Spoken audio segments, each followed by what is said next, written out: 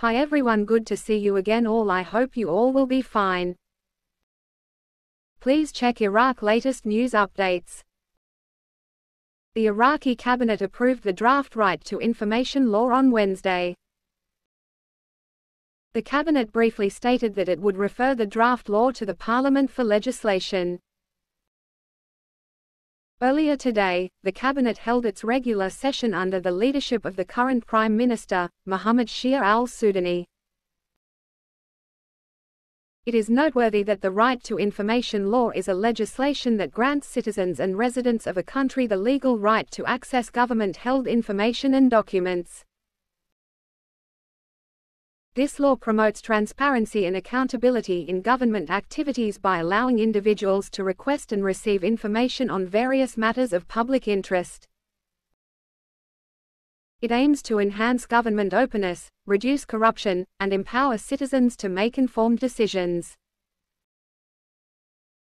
And Prime Minister Mohammed Shia Al Sudani met with the Special Representative of the United Nations Secretary-General in Iraq, Janine Hennis-Plasschaert, on Wednesday. During the meeting, various topics were discussed, including the issue of displaced persons in the country. According to a statement from Al Sudani's office, the meeting addressed cooperation between Iraq and the UN mission, a review of the mission's independent strategy in Iraq, and discussions on joint programs and projects implemented by the mission in various regions of Iraq. Additionally, the efforts and preparations for the upcoming provincial council elections scheduled for December were discussed. The meeting also included a review of Iraq's efforts in addressing the issue of displaced persons and their voluntary return to their places of residence, following the provision of necessary conditions to support their stability and reintegration into society. Furthermore, discussions covered Iraq's efforts in addressing climate challenges and measures taken to address the issue of drought, as stated in the press release.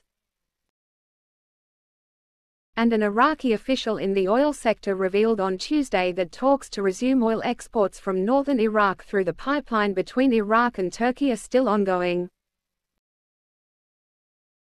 The statements of the Iraqi official took place a day after Turkey announced that it would resume operation of the pipeline transporting crude oil from Iraq this week after a suspension lasted for about 6 months, according to Reuters. The Iraqi official, who requested to remain anonymous, explained that further meetings will be held soon and things will be clearer regarding Turkey's seriousness to show some flexibility towards the outstanding issues. During his participation in the ADIPEC conference in Abu Dhabi, the Turkish Minister of Energy and Natural Resources, Alparslan Bayraktar, said on Monday that Turkey will resume operation of the pipeline transporting crude oil from Iraq this week. The Iraqi authorities have not issued any comments regarding this development. Turkey had stopped oil flows through the pipeline in northern Iraq on March 25, after the International Chamber of Commerce (ICC) ordered Ankara to pay Baghdad $1.5 billion in compensation for damages caused by the Kurdistan Regional Government's KRG export of oil without permission from the federal government in Baghdad between 2014 and 2018. Turkey began maintenance work on the pipeline, which, according to Turkish officials, passes through a seismically active area and was damaged by floods. The Kurdistan region of Iraq exported approximately 450,000 barrels of crude oil per day before the pipeline was closed. Sources told Reuters that the Turkish President, Recep Tayyip Erdogan, may visit Baghdad in October to settle the issue. In April, Iraq submitted a petition to a U.S. federal court to implement the decision issued by the ICC. The sources added that the lack of a solution to this issue was one of the reasons for postponing Erdogan's visit to Iraq, which was scheduled for August. And foreign remittances at the central bank's CBI auction increased by 95% on Wednesday, reaching $187 million in cash sales.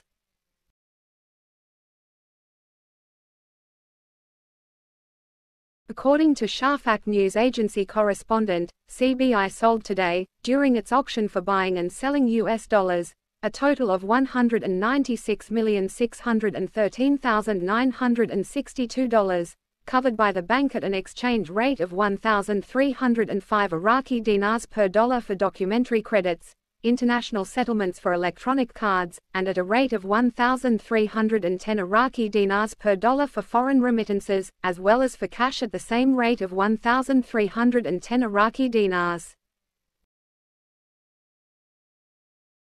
Our correspondent added that most of CBI's sales of dollars were used to bolster balances abroad in the form of remittances and credits, reaching $187,243,962, which is a 95% increase compared to the cash sales of $9,370,000. Furthermore, our correspondent noted that 7 banks purchased cash dollars, while 16 banks met the requests to enhance foreign balances. The total number of exchange and intermediary companies participating in the auction was 82. Thanks, take care.